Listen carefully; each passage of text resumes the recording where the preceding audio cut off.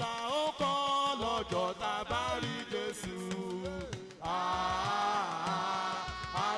Hallelujah. Ayọ̀ wo là ó yọ lọ́jọ́ tá a bá rí Jésù. Oh, hallelujah. Hallelujah. Hallelujah. Let somebody shout hallelujah.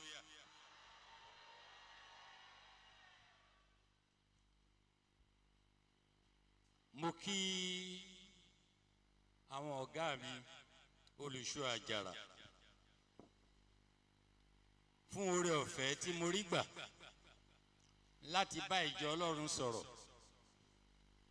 Mo dúpẹ́ lọ́wọ́ oníwàásù èní, mo sì dúpẹ́ lọ́wọ́ gbogbo àgbà nínú pẹpẹ, àwọn ìyá mi, akọrin, ẹ̀gbọ́n àti àbúrò. Àdúrà mi ni wípé eré ìje wa ò ní forí ṣánpọ́n. Yes, indeed, it's the first Sunday of the month of March. I want to warn that I might disappoint you. Nítorí pé mo lè má bẹ̀rẹ̀ sí máa yẹn ẹsẹ̀ Bíbélì púpọ̀.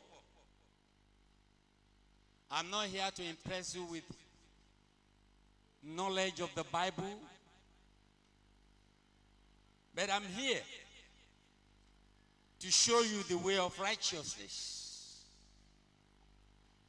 I'm here to let you know the importance of your rededicating your life unto the Lord Jesus Christ. I'm not here to tell you you are in the month of March and you are going to march into victory, you are going to march into blessing. Hallelujah.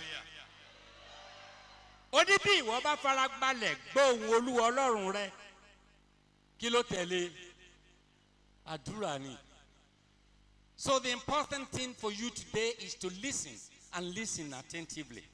Yes, I'm here for an assignment, but within the little time I'm going to spend, mo fẹ́ kó fi ara rẹ balẹ̀. Hallelujah, somebody. The first lesson, verse 3.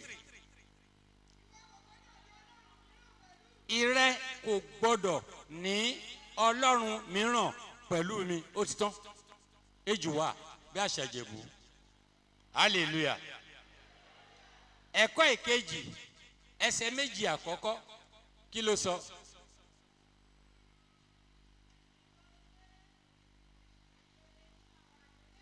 Nítorí pé wèrè ni ọ̀rọ̀ àgbélébùú fún àwọn tí ó fẹ́ ṣègbé, ṣùgbọ́n sí àwa tí à ń gbàlà. Ṣùgbọ́n fún àwa tí a fẹ́ ìgbàlà, Agbára Ọlọ́run ni. agbára Ọlọ́run ni. Nítorí a ti kọ pé. Nítorí tí a ti kọ wípé Èmi ò pa ọgbọ́n àwọn ọlọ́gbọ́n run. ọgbọ́n gbogbo àwọn ọlọ́gbọ́n la máa parun. Èmi ò sì sọ òye àwọn olóye di asán. Òye gbogbo àwọn olóye ni a ò sọ di asán. Hallelujah, somebody. Ecclesiastes chapter 8:4 says, ààrẹ ni ṣí yẹn. Tí wọ́n pé lẹ́sìn yẹn ti ṣí yẹn lẹ̀. Hallelujah. Ìwé oníwàásù náà pè bẹ́ẹ̀. Òrẹ́ nìyẹn ó lọ ń wo tiẹ̀ nínú New Testament. Old Testament ló wà. Ìwé oníwàásù orí ìkẹjọ ẹsẹ̀ ẹ̀rin. Níbi tí ọ̀rọ̀ ọba bá gbé wà. Agbára ń bẹ níbẹ̀. Kí náà sọ pé wà ń bẹ̀? Where the word of the king is, there is power. God spoke. He spoke